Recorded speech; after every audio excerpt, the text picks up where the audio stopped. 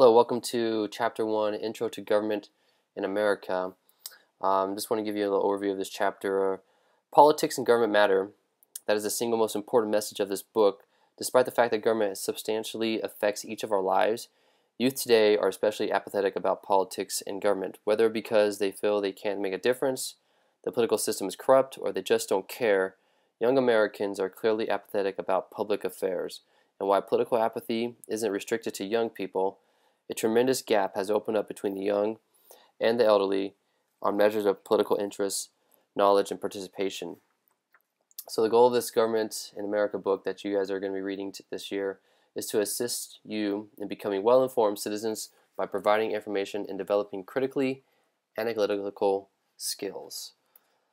So for this chapter, these are the learning objectives you should be able to answer or understand at the end of this chapter, studying this chapter, distinguishing among the fundamental concepts of government politics and public policy, understanding how government politics and public policy are interrelated, asserting how people can influence the government's policy agenda, being able to describe the basic concept of policymaking system, determining the essential principles of traditional democratic theory, examining the three contemporary theories of American democracy, pluralism, elite and class theory, hyperpluralism. Discuss and analyze the challenges to democracy presented in the textbook, and lastly, understand how the components of American political culture, which are liberty, egalitarianism, individualism, laissez-faire, and populism, contribute to democracy and shape government. So by the end of this, you should be able to know and understand these different concepts and learning objectives. All right, so let's get started here. First, we're going to look at politics and government. Why does it matter? Many Americans, especially young people, are apathetic about politics and government, and that's what I said in the very beginning. There has been a huge gap, a tremendous gap has opened between young, which is under 25, would be you, and elderly, defined as over 65, on measures of political interest, knowledge, and participation. So this gap has been growing and growing over time, and it's my hope that after you guys read this book, you will be convinced that paying attention to politics and government is very important. Government has a substantial impact on the lives of all of us, and we have the opportunity to have a substantial impact on government itself, or you do, not just me, but you. You guys have a huge opportunity to do that. But you got to be willing and able to participate in politics and government to do so. So there is this gap, and that's one of my goals is hopefully that you will have a desire to want to be involved and participate in some form of matter. Okay, so government. Definition of government is it consists of those institutions that make authoritative public policies for society as a whole. So these institutions can be, and the big institutions is the executive branch, or like government agencies, the courts, and ultimately also the Congress. These are huge institutions that have authoritative, that make authoritative public policies for us as a whole, everyone. And this is both at the state and national level. The courts here and locally, the police, the mayor, the governor, locally here in Nevada or the city, those are institutions that can make public policy that affect us as a whole. 4 key institutions that make up public policy at the national level are Congress, President, courts, and the federal agencies, the bureaucracy. This is going to be like, your FAA, FBI, FTC, FEMA, any acronym you can think of that deals with government. Those are all bureaucracies, and they all have authority to affect public policy on everyone. So 2 questions you must ask about governing. How should we be governed, and what should government do? When you're looking at government and politics, these are the 2 fundamental questions you want to ask yourself, because Um, there may be some things that you don't think that should be governed, and while other things you think there should be government involved in that policy. And what are those things? What are those things, and how should it be done? Should it be very hands-off or more hands-on? Should the government be more involved or less involved? And so these are two questions you'll be asking yourself. You should be asking yourself when it comes to any public policy or anything dealing with government politics itself. What do governments do? All right, well, regardless of how they get their power, all governments have certain functions in common. And one of those functions is maintaining national defense. Governments must maintain national defense, protect us from the people. That's in the Constitution. That's what they pledge to do. Provide public goods.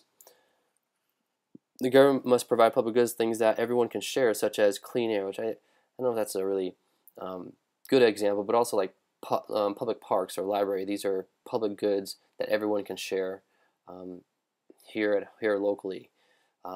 Post offices, another public good everyone can use and share. So public goods. Thirdly, number C, have police. Government must have police powers to provide order, as when Chinese security forces crushed the student protests in Tiananmen Square back in 1989. So that's not not American government, but even all governments, they provide these things, and police powers is one of them. Even Chinese communist countries, they provide that. And also another example, the National Guard was called to restore order in Los Angeles after the 1992 Rodney King verdict. People started rioting, and it was the National Guard who came in and tried to preserve peace and get people out of the streets and back to civil matters. Fourthly, what do governments do? Governments socialize the young into political culture, typically through practices such as reciting the Pledge of Allegiance and daily exercises at public schools are ways that the government socializes you in this culture of being proud of being American and valuing the principles behind America. And lastly, what does the government do? They collect taxes. Governments collect taxes to pay for the services they provide us. So all those public goods that are shared by everyone, they're not free, because actually ultimately you do pay for it through your taxes. And so these are all functions that all governments at all levels, national, state, and local levels, share. They have in common. All right, let's go on to politics. So that's what government is, politics. Politics is defined as whom we select as governmental leaders and what policies they pursue. So when we vote, when we elect people into office, we are determining by who we select to go in and be leaders, and when they go into office, they're going to affect the policies that which policies they're going to pursue, depending on who's elected or not. So that's what politics. Whom is, or another way of saying is who gets what, when, and how. And this is from defined by Harold D. Laswell in your book. That's how he defines politics, as who gets what, when, and how. Political participation refers to the ways in which people get involved in politics. So if you're wanting to, there are different ways of participating in politics. The easiest probably way is to vote, but there are multiple ways of politically participating, and that's a political participation. The ways in which people get involved. You can also not get involved, which would be another way of being. That is actually participating, is not involved. But sometimes people are just into one issue. There's one issue they're very passionate about. These are single issue groups, and these are interest groups whose members will vote on a single issue, such as pro-life or pro-choice groups that ignore everything about the politician's stance on everything except abortion. So that's their single issue. That's all they care about. They don't care about what the politician feels on taxes, or how they feel about global warming, or military. So it's just a single issue. So that's one way of politically participating, is maybe you're a single issue group person, abortion, that's all you care about, and you only vote based on that alone. So politics is just who gets what, when, and how. determining whom we select as government leaders, and that's going to ultimately affect policies that they pursue. So that's the politics in a nutshell there. All right, policy making system, Roman numeral 4. The system is a process by which policy comes into being and evolves over time. So this system has been evolving over time. The system of who gets what, when, and how. It didn't just happen. It wasn't happen as soon as the Constitution was created. Something that's been creating and moving and changing ever since the beginning of our country. So in a democratic society, parties, elections, interest groups, and the media are key linkage institutions between the preferences of citizens and the government's policy agenda. So these different institutions, these linkage institutions as they're called, because they link you, the citizen, to the big institutions of government, the president, Congress, the courts, by the parties we align with, the people we elect, and these interest groups that we get involved with, and also the how we interact with media, what we watch on media. All of these link you, the citizen, to the government itself. Without them, you wouldn't know, and it goes vice versa. It also links the government to the citizen. It helps the government to know and understand what the citizens are wanting to get past, possibly. So it goes both ways. So that's part of the system, these linkage institutions. When people confront government officials with problems they expect them to solve, they're trying to influence government's policy agenda. So, you know, these institutions help the people help the government solve problems that the people have, and this is called policy agenda. This is the agenda of the government, is to, lower expenses, or lower government wasting on useless programs in America. So that's the agenda, maybe the Tea Parties. The people have a problem, and they expect the government to, cut where they can and not spend as much money. So that may be the policy agenda of certain politicians. That's part of the system. Political issue arises when people disagree about a problem or about a public policy choice. So sometimes the agenda can change just because of something that arises during a crisis. Let's say, just like the whole economy collapses. So this political issue is now new. There's a new political issue. The agenda is going to change, or where these these politicians are going to pursue. Number 4, in the end, ultimately, is that the product of the government and politics is public policy. So that it goes back to the very beginning of the system here.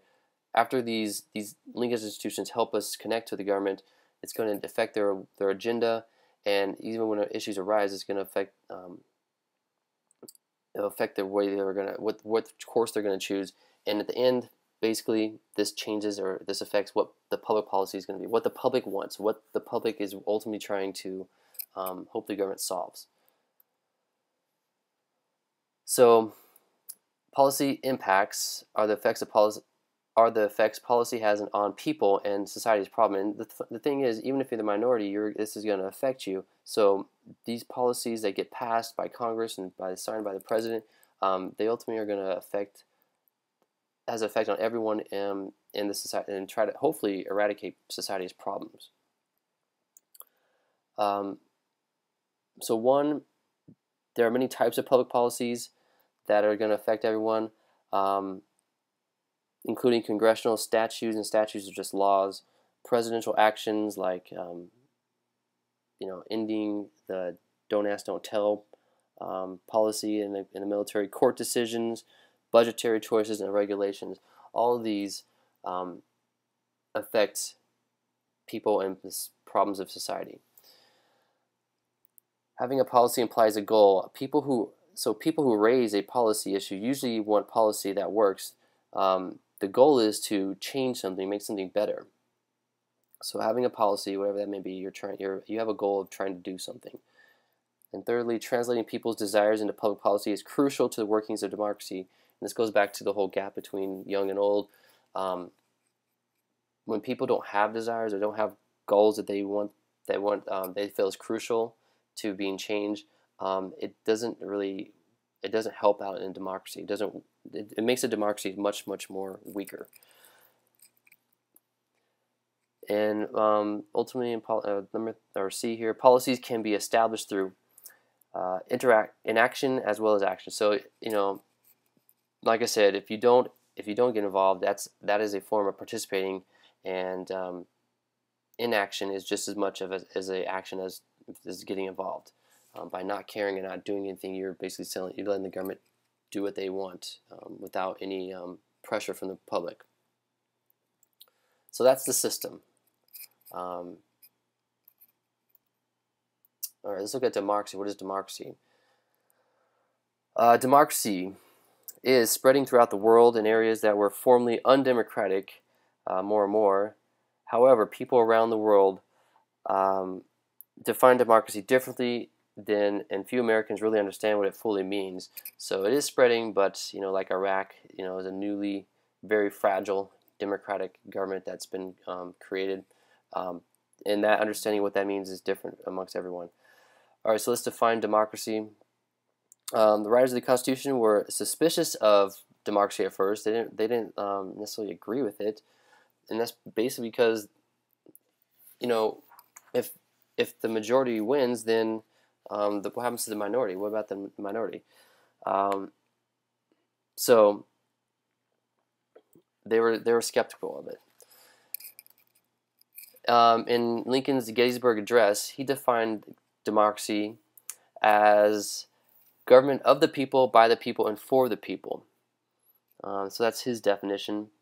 The book's definition is democracy is a means of selecting policymakers and of organizing government so that policy represents and responds to the public's preference. So, it goes back to politics. Democracy is however we select, however we vote for these people, these leaders that are going to be in charge of making laws and policies, how the government is organized so that the policies that get passed represent the people back in America, back in your state, back in your city. That's the book's definition. So what's the traditional democratic theory? It rests upon several principles that specify how a democratic government makes its decision. So number one, what makes a traditional democratic theory? According to democratic theorist Robert Dahl, he says there's 5 criteria that are essential for an ideal democratic process. And one of these criteria is equality in voting. Again, this is what a traditional democracy will look like. Equality in voting. The principle of one person, one vote is basic to a democracy, and that's something we do have here in America. When we vote, it's one vote. No one's vote counts more than the others. It's one person, one vote. Second criteria, according to Robert Dahl, is effective participation. Political participation must be representative. And again, that's when we vote for people who represent us back in Congress or as president, and so forth. So effective participation is political participation that must be representative. Number 3, enlightened understanding. And what he means is hopefully there's a free press and free speech. Those are essential to having a civic understanding and enlightened understanding of what's going on in government. So today in America we do have free press, although it's highly motivated by money.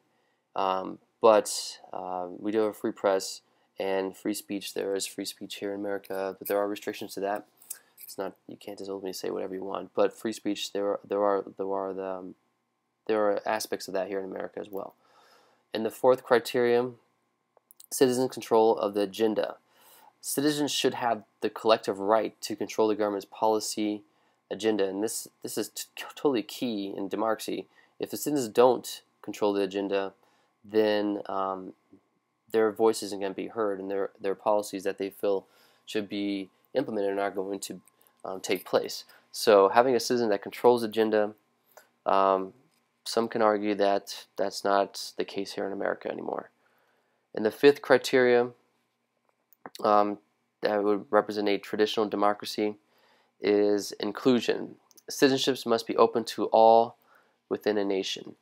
So everyone, just basically, there's no one has, everyone in America has a voice or a chance to participate in government. No one's excluded from it.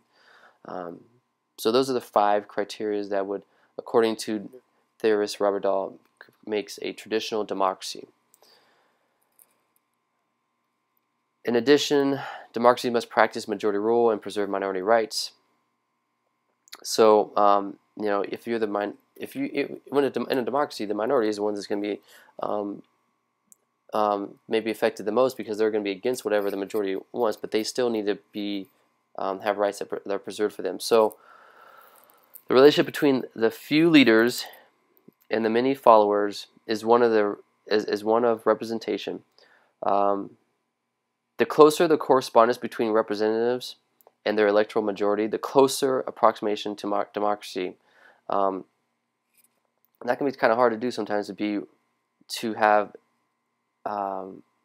representatives that are closely resemble the whole of America.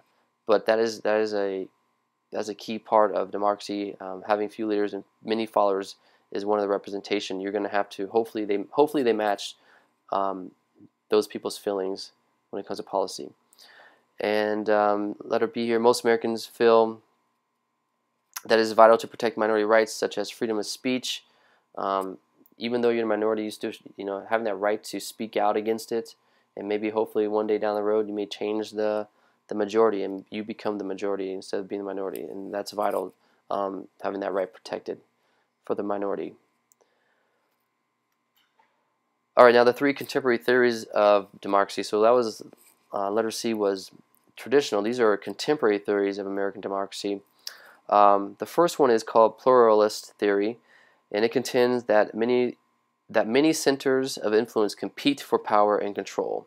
So many, meaning many different groups of people of influence are gonna have the opportunity to compete for control of government.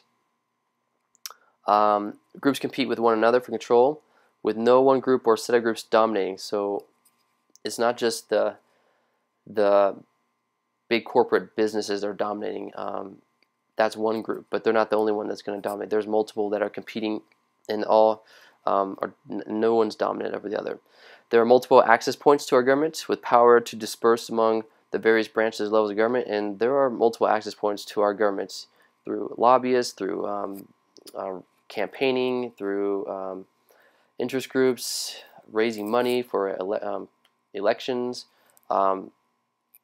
Let's see, getting, so those are a few off my head, but there are multiple access points to our government to get involved, to try to influence policy. C, bargaining and compromising are essential ingredients to our democracy. So according to the pluralist theory, being able to bargain with different groups and come up with a compromise is essential.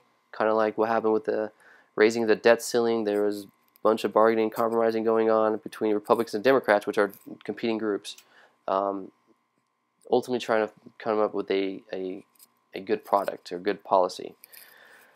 Letter D, electoral majorities rarely rule. As Dahl puts it, all active and legitimate groups in the population can make themselves heard at some crucial stage in the policy-making process. So at some point in time, and this kind of goes back to having multiple access points, the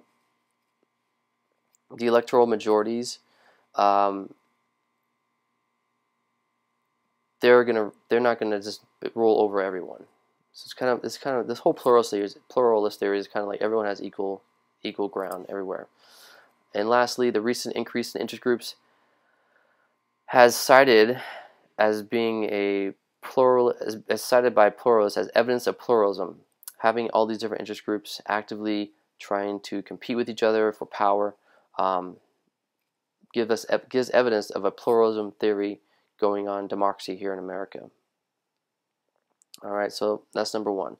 The second theory, contemporary theory, is the elite and class theory, which says that our society, like all societies, is divided along class lines.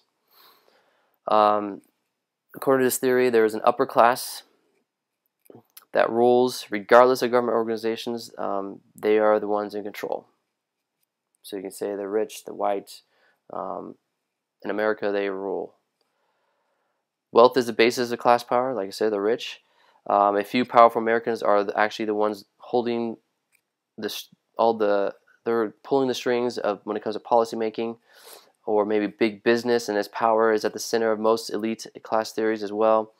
And then there are critics or people who believe that they will argue that elitism is increasing in recent times due to huge corporations, multinational corporations here in America and around the world, and they're the ones who are pulling the strings and able to make policies that help them out. So that's a second contemporary theory.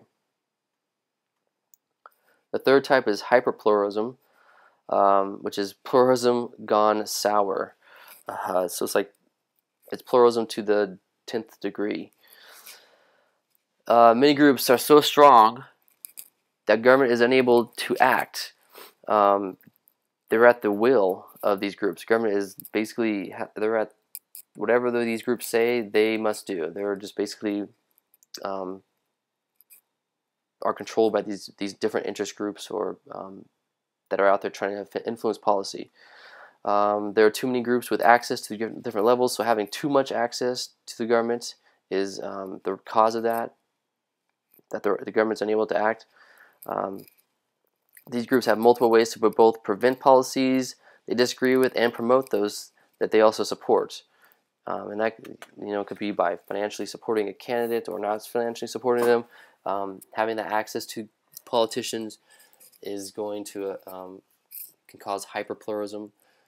And lastly, when politicians try to appease every group, the result is confusing, contradictory, and muddled policy or no policy at all. Just if they're at the whims at every group that comes knocking on their door, nothing really gets done, and it's basically gridlocked and a stall takes place. So that's hyperpluralism. Those are the three contemporary theories of democracy, and all three of those. There are elements of all three of those different ones here in America. All right, so challenges to democracy. There are 4 of these challenges. How can an average citizen make decisions about complex issues? Today, it's hard to be an expert on everything that our government has to deal with. You can be an expert in foreign policy, but doesn't mean you're great. You're gonna be knowing what's great when it comes to Social Security or social problems. So and that's just Medicaid, Medicare. Those are just complex issues just as themselves for one average citizen to even know what's best for everyone. So again, part of a good democracy is having a citizenship that's knowledgeable and understands policies, and that's a challenge. Number 2, what if citizens know little about their leaders and policy decisions? It's so important that when you vote that you look up and review and look at where these politicians stand on different policies, and hopefully they align with your ideas. So when they're in office, they're going to affect your policies in a positive way for you. Number 3, is American democracy too dependent on money? You look at the last presidential election, that was record numbers and money raised, and maybe it is too dependent on money. And number 4, does American diversity produce governmental gridlock? So having so many different groups, does that produce gridlock? And at times I would say yes, it does. There are just too many voices out there, and no one's satisfied because no one likes any of the ideas, because there's always a group out there that's not going to agree. So that could cause gridlock. So these are all challenges to having a democracy that is rich and effective.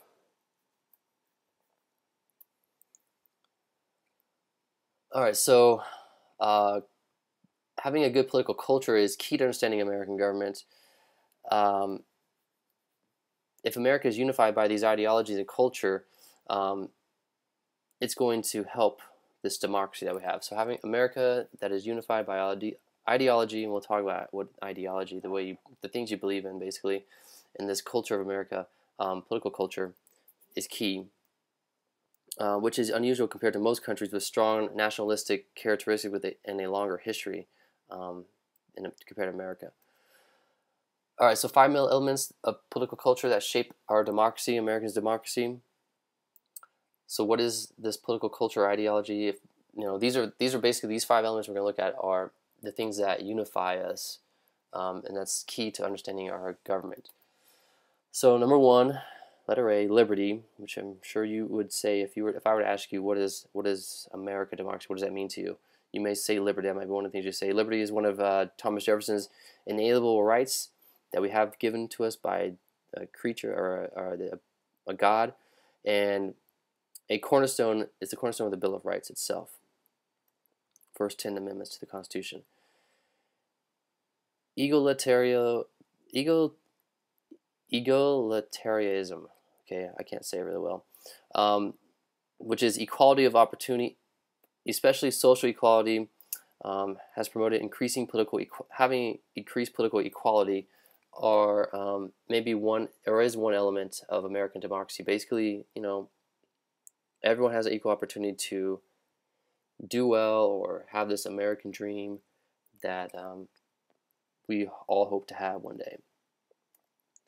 Number 3, individualism. Individualism developed in part from the Western frontier and the immigrants that that came over to the West to get away from government oppression, even from the very beginning, coming from England, getting away from that tyranny is part of this individualism that Americans, that's part of this our ideology and our culture here in America. Number 4, laissez-faire economics. Basically, laissez-faire means it's French for hands-off. The American government taxes and regulates less than most countries at its equivalent level of development. So, sometimes we may feel like our government's too involved, but compared to other countries, they're still not as evolved as other. When it comes to economy, they're not involved in every little detail as you may think compared to other countries. And lastly, number 5, the 5th element of our culture here in America is populism.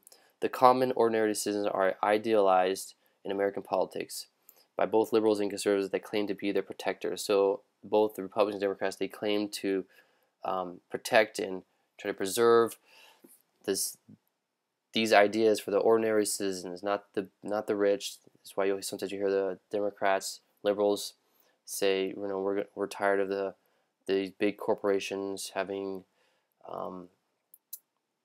too much influence. We're here to defend the common people. So that's populism, the ordinary citizens. So all of these are just 5 elements that are part of our culture and our democracy here in America, which is key to understanding American government. If you understand these, you kind of have a good start on American government. And lastly, there are scholars who debate whether there is a cultural war going on in America, meaning do people in America do they question what these 5 elements of our culture, do they think they think differently, basically? And that's what this cultural war is, that these ideas are changing, and these are no longer the culture of America today.